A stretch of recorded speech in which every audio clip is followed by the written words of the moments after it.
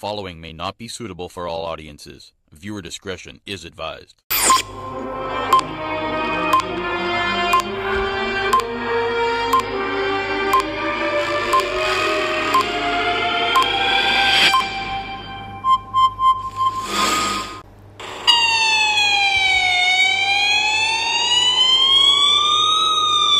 Police in shootout with would-be robbers in St. Andrew. One man was apprehended and a search is now underway for another following a reported shootout between police and would-be robbers in a section of St. Andrew on Wednesday. Police report that about 11:45 a.m., two armed men on a motorcycle attempted to stage a robbery at the intersection of Old Hope Road and North Avenue when they were intercepted by cops. A shootout reportedly ensued between the police and the gunmen before one of the would-be robbers was held and a Beretta pistol and a motorcycle seized. The other man, who it is believed was injured in the confrontation, managed to escape. Authorities say they are currently conducting a search to locate the fugitive. Extortion racket war in Spanish Town. Armed thugs linked to the One Order and Klansman gangs are once again jostling for control over the lucrative extortion racket in the bus park and surrounding businesses in Spanish Town, leading to a flare-up of violence in the capital that has claimed 5 lives in the past week. Over the weekend, there was a double murder in Quarry Hill across from Lime Tree Grove, where an unidentified male and a 23-year-old male identified as Sion Parks were killed by persons unknown. The Jamaica Constabulary Communications Unit confirmed the shootings. The individuals were found with gunshots in a lane in the community. The incident happened about 8:35 p.m. on Friday. Both deaths are related but happened only minutes apart, a representative told Loop News. A police source told Loop News that there may be new, highly motivated players in the extortion racket. The uptick in violence comes from new persons competing for control of the bus park and the extortion business in the area. It is Klansman against Klansman, and the One Order gang is involved as well, the source said. Last week, Monday, there was a high noon murder when a 28-year-old man, Kevin Lewis of De La Vega City, was shot and killed by unknown assailants. Reports from the Spanish Town police are that about 11:55 a.m., Lewis was standing at the roadway when he was approached by armed men. They opened gunfire to Lewis's upper body and the police were summoned. And Lewis was taken to the hospital where he was pronounced dead. Lewis was reportedly involved in various roles in the transport industry in the town. On Tuesday, another man was killed as armed gangs invaded the town in the morning.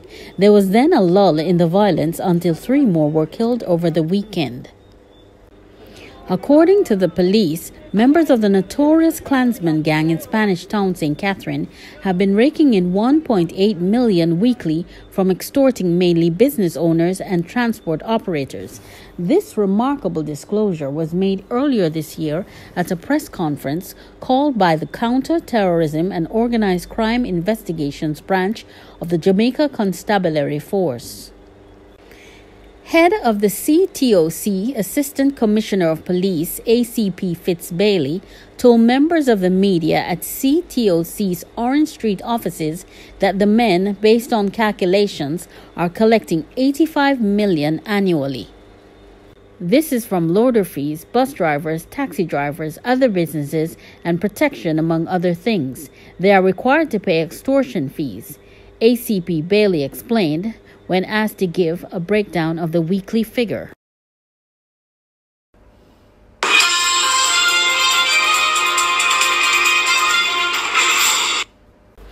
Newborn baby decapitated during botched birth. A newborn baby was tragically decapitated during a botched childbirth in Brazil. Police are investigating after doctors made the 26-year-old mother give birth naturally, even though it was previously recommended she undergo a cesarean section. The incident took place at the Santa Casa de Misericordia Hospital in the city of Belém, in the northern Brazilian state of Pará, on Friday morning. Relatives of the unnamed woman told local media that she had been advised to undergo a cesarean section because of health problems with the fetus, but medics at the hospital made her give birth naturally. The woman's 25-year-old husband said his partner was 8 months pregnant and that she had arrived at the hospital from the city of Ouray by ambulance at about 6 a.m. He told local media the doctor from Ouray sent her to Berlin with a paper saying that the baby could only be born if she were operated on. According to the police report, the woman waited for over 3 hours before being taken to the delivery room to give birth naturally. The friend who had accompanied the woman to the hospital told relatives and police that she had advised the doctors numerous times that her friend could not undergo a natural birth. But the husband told local media they didn't listen and kept telling her to push. They pushed so hard that the head came into the nurse's hand and then fell to the floor. They only operated afterwards to remove the rest of the body. The friend told police that the delivery room was full of people in uniform who witnessed everything. The woman was then sedated before being operated on to remove the rest of the baby's body. The friend also told the police that nurses detected the child's heart beating twice, but one of the health professionals allegedly claimed the baby was dead in the womb. The husband has told local media that his wife, who has a 9-year-old son from another relationship, is being kept in hospital in a state of shock. She knows her child died, but not how. A police report has been filed. Mother charged with killing her 20-month-old baby after leaving her home alone for 6 days. A teen mom accused of the manslaughter of her 20-month-old daughter left her alone in their flat for 6 days. A court heard today. Verfi Kudu, 18, was charged after her daughter Asaya died at her flat in Brighton, East Sussex in December last year. Prosecuting Jeremy King said CCTV had shown her leaving her flat in Islingwood Road, Brighton on December 5, 2019, her 18th birthday, and not returning until December 11th. He said Asaya died while she was away. The baby was rushed to Royal Alexandra Children's Hospital in Brighton, but was tragically pronounced dead on arrival. A post-mortem and subsequent further forensic tests found baby Asaya died from neglect. Kudi appeared via video link, wrapping herself in a grey blanket and crying as the charge was read out. The prosecution, authorized by the CPS, follows an investigation by detectives from the Surrey and Sussex Major Crime Team. No plea was entered today, and she was remanded in custody until November 16th, when she will appear at the Lewes Crown Court. No application was made for bail and chair of the bench, and she was remanded in custody due to the nature and seriousness of the offense. How can someone leave a baby alone for 6 days?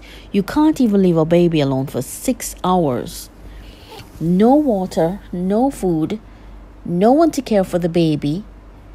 I mean, it's absolutely ludicrous that you would do this. She's simply pure evil, so callous, selfish, and self-absorbed and careless, and even sadistic. Can you imagine what this baby went through? This torture?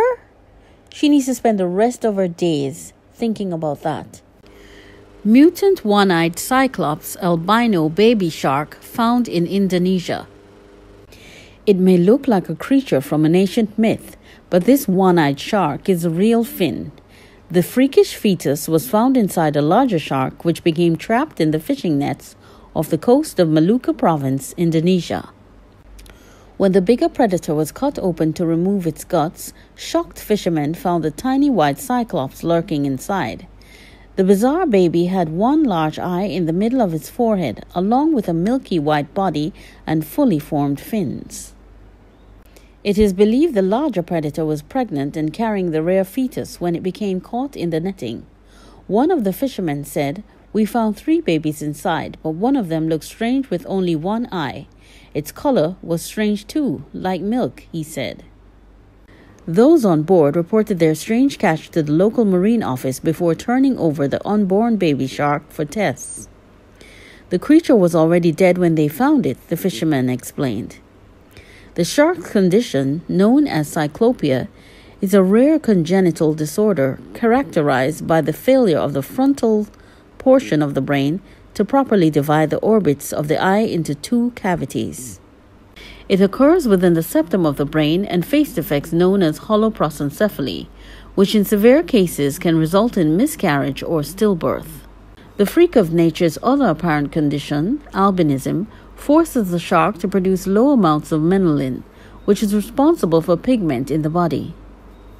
The tiny beast is now being compared to another monster, Mike Wazowski, from the movie Monsters, Inc. It is not the first time a one-eyed shark has emerged from the depths. In 2011, it was reported that one of the extremely rare creatures was found inside the womb of a bull shark in the Gulf of California.